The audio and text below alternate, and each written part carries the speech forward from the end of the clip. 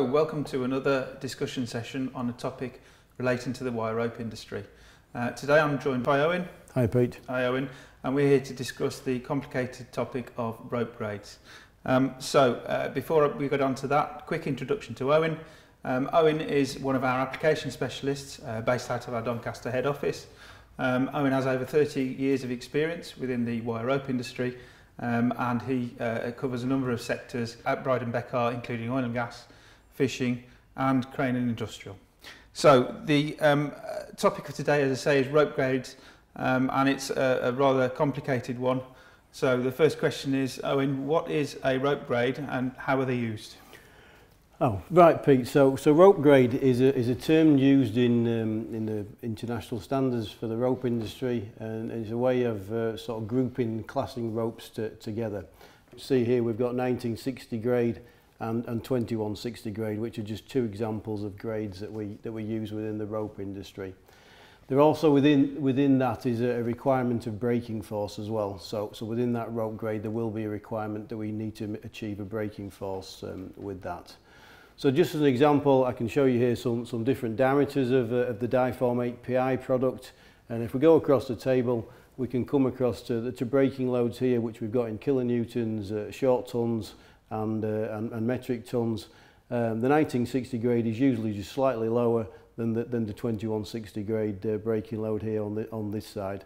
So that's the sort of area that we're looking at with the braking load, and hopefully through the session we'll cover that in a bit more detail and explain it in a bit better detail as well.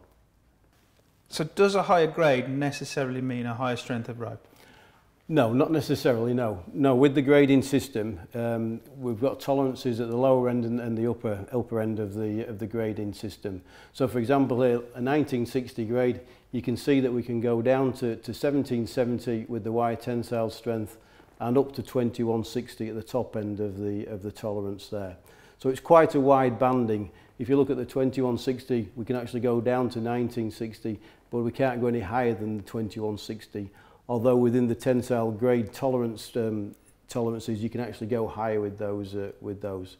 So by going higher, you're going to get probably a higher braking strength, but that might not be what you need for your system. Your system might need to have very good bend fatigue, or it might need to have an application where you're using the rope in a hot temperature, such as a steel mill.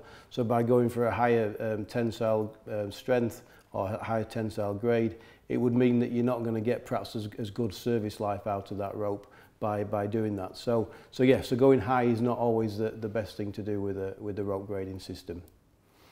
Thanks, Owen. So we've got details here of IPS, EIPS, EIPS, and then numbers. These are the American and the European versions. Yeah. Of essentially the same thing. Yeah, that's right. Yeah. So we have two different versions. We've got the sort of European international standards, which use these numbers here. We're just showing 3 grades here, but there is lower. And then we've got the North American system here, which uses the ploughed steel.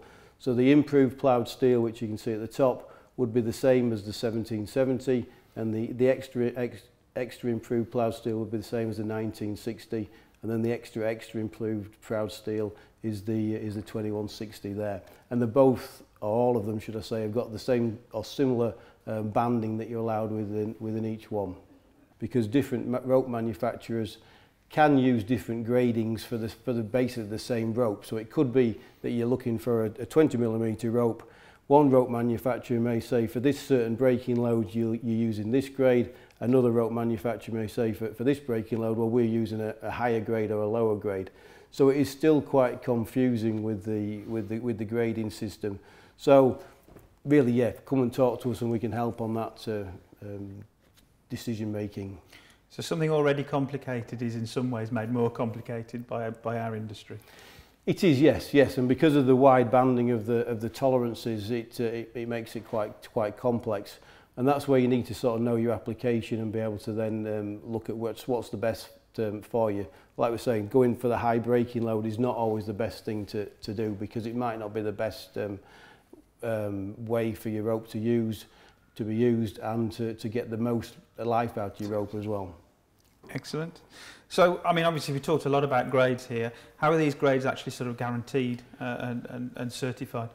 Well, they're guaranteed through inspection of the certification that's provided with the rope. So when you get your certificate, you'll be able to see that you've got a rope grade specified on there, and then you're looking at the breaking load that you've requested with the certificate as well. And by cross-matching those two, that would be a way of checking that you've got what you needed for the rope.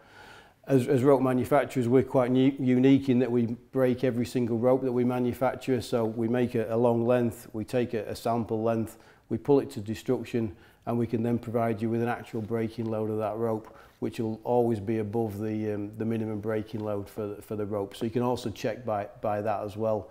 And even going back into the wire certificates that we're using within the ropes as well, which you could check if you wanted to do for those. Excellent. Thank you again, Owen. So I'm a wire rope user, and you know, whilst we're trying to bring clarity to this, it is a complicated area. Are there any sort of tips or shortcuts to help people apply this on a day-to-day basis? Yeah, well, I would say get to know your crane or your system that the rope is operating on, because with that they'll be telling you what minimum breaking load you need for your crane. Don't try and chase for a very high breaking load. There's no need to do that. So go for the breaking load that you need. And then looking at the tensile grade as well, and again, don't push for a higher tensile grade if you don't need to do. Go with what's recommended or what the rope manufacturer has, and come and talk to us, and we can give you some advice on what we would suggest is the best rope grade that you can use for your application. That's great, thank you, Owen. Like all of these sessions, and in a complex area like rope grades, what we've done is we've created a bulletin to try and help explain the issue around rope grades. If you'd like a copy of the bulletin, or alternatively you'd like to get in touch with one of our application specialists, please use the email displayed on screen at this moment in time, and we will get in touch with either the bulletin or contact details of the relevant specialist. Thank you very much for your time in watching this briefing. I hope it's been useful in your day-to-day work with wire ropes.